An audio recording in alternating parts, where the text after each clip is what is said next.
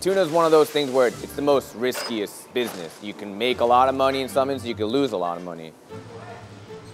Tuna is based on trust. In order for us to source the best quality tuna, we always have to be honest with who we buy from. Otherwise, why would they want to sell to us? Fridays are really busy because Friday is where we do about 1/3 of our business for the week. So probably by a little after 3 a.m., we start cutting our first tuna. Tuna is very difficult because every fish is different, from coloring to texture to fat content. So on some days we have to keep cutting and cutting and cutting until we find the right ones, because obviously quality is more important than anything else, because we obviously have a reputation on the line. Tsutontan kitchen, 1 case, 3-piece, 1416. Hi, my name is Nobu Yamanashi.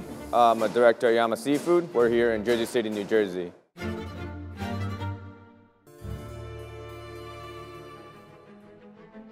There's many different kinds of fish in the world, but tuna is definitely our core business. It can really make or break a week for us. Sushi is our main clientele, sushi restaurants, but we provide tuna to, various different types of cuisines, from 3 Michelin-star restaurants to, poke, takeout restaurants.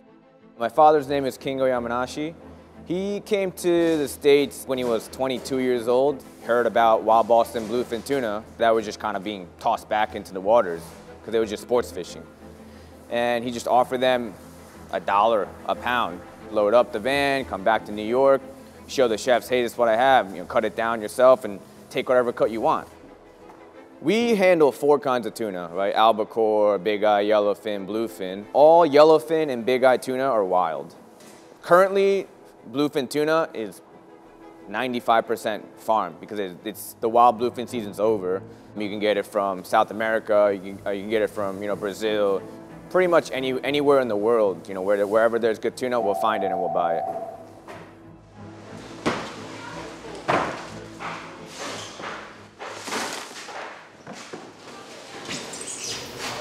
Morning. My routine is check, make sure I didn't miss any orders from my customers, and then start packing in the local fish departments. Bond Street, Euro 4-piece, 6'7", scale, head off, head deli. Funny 2, 3/4 size, and Hirame 2, 4-pound up, BR Izakaya. Masa AD, Euro 4-piece. Masa AD, Euro 4-piece. Hi, this is our Sangyo section, which is our Japanese fish. We import fish from Japan.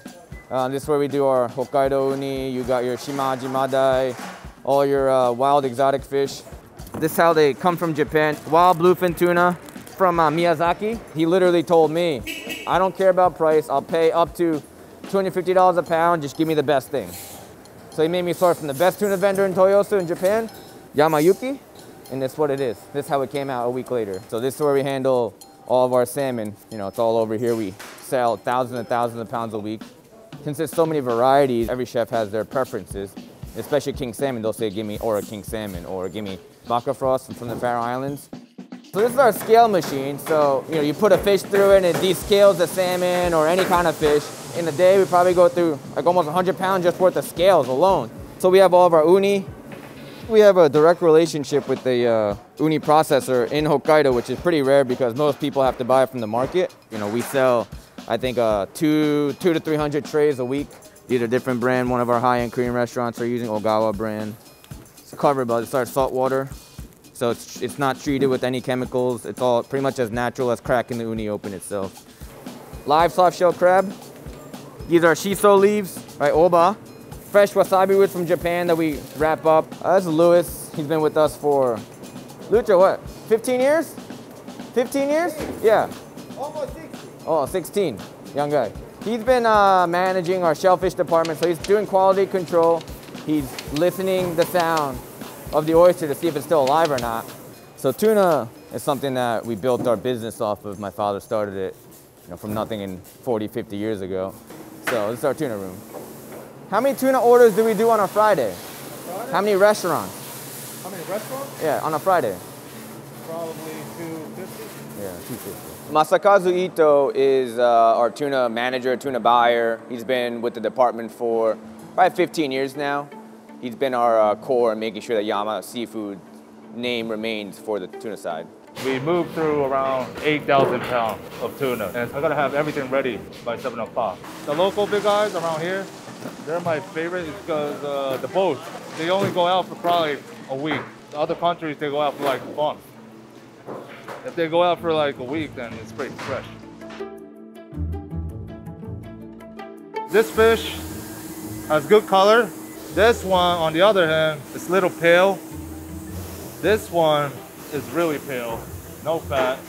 I'm kind of disappointed by this fish. So I only got one good fish out of 3. So basically, they're gonna flip the coffin. That's like no joke. That's just like It's not, that's what we call.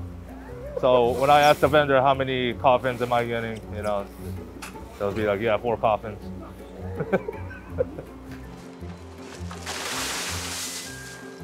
Under the ice is thousands and thousands of pounds of tuna over here.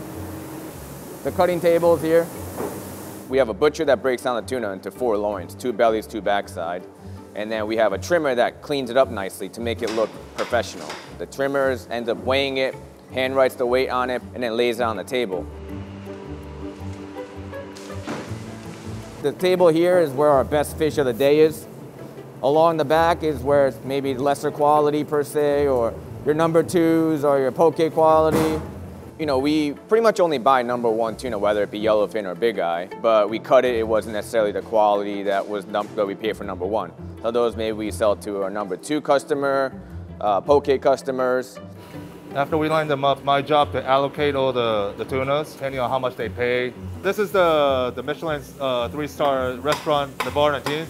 They like the 10 to 15 pound tuna loin. So I'm gonna give these 2 belly loins. The sushi restaurant likes fatty fish, but French, you know, they don't like fatty fish. You know, they like lean fish with good colors. So that's what I'm looking for. So I got an order for Restaurant Daniel in New York, and I'm going to give him the belly piece. He doesn't like the tail part, so I cut the tail off, and I'm giving him 14.8 pounds.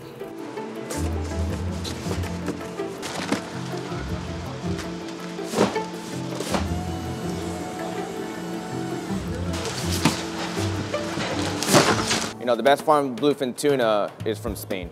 The Spain bluefin tuna are called jumbo bluefin, anywhere from 400 pounds to mid 500s. We try not to go too big just because that's not a quality that we believe is in best interest of our clients. Because if it gets too big, it's too fatty and it just doesn't taste as good. Okay, this is a farm-raised bluefin from Spain. It weighs 430 pounds. This tuna is for 6 restaurants. Oh, the samurai in the house. This is the tuna knife. I think it costs around $5,000. This is really sharp.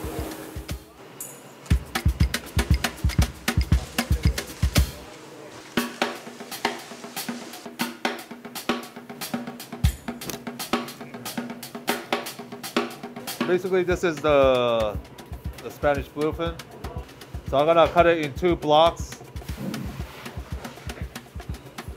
So basically, we're gonna saku these blocks into pieces, and then we're gonna deep freeze in a blast freezer.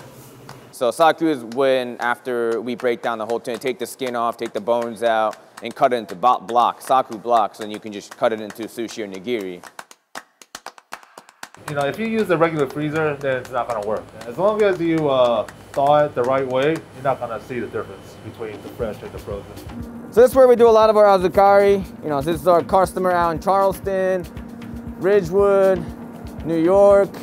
All these together, probably 3,000–4,000 pounds worth of azukari. And plus like super frozen products that we're trying to sell in the future as well. Other smaller distributors don't have the facility like this where they can keep anything like this. They may not even have a super freezer. They may have one chest freezer that they hold a little bit. Azukari is a Japanese term where we hold the items for our customers. You know, we make sure our customers can provide the best tuna all throughout the year, during the off season. It's not like we're a freezer storage facility where we charge $1 a pound a month or something. This is something that we do for our customers, but obviously we can't offer it to everybody as well. And inside here we have 8 to 10 chest freezers that are kept at, it says minus 78 right there. They draw a diagram, or even better, some of them even come here and they say, I want you to cut it exactly this way because that's how it works for them. If we do it whatever our way, it doesn't necessarily work for them. So each albacore we do has to be carefully explained and executed, otherwise it won't be up to the standards of our customers. Drivers start coming in soon, and then they just pick it out, double check everything, and load the vans with it. Our whole process is very important, especially drivers as well, because they're our eyes and ears outside of our facility. And obviously, they're the ones that do the last check. So if any mistake that's made in the warehouse, they're the ones that can catch it and resolve it. So before it goes out, they double check everything, and if there's any issues, we fix it before they go out. Yeah, there's only a few rules that my father really wanted people ingrained in their brains. When you come in the morning, make sure everyone hears you say good morning. If you can't do it here, his mentality, you can't do it out there. When you're doing deliveries, when no one's watching you, right? And never steal, and don't cheat. But yeah, he always said, he may not be smarter than everyone, but he'll work longer and harder than anybody. He'll be in first thing in the morning, before anybody, and he'll be the last one out. Very old school mentality, and he lived by that. He doesn't care how skilled you are, how smart you are. It doesn't matter. To him, he wants loyal, hardworking people that will never lie, cheat, or steal from him. Those are the people that are still here today that are loyal to him and will retire and have this job for 30, 40 years.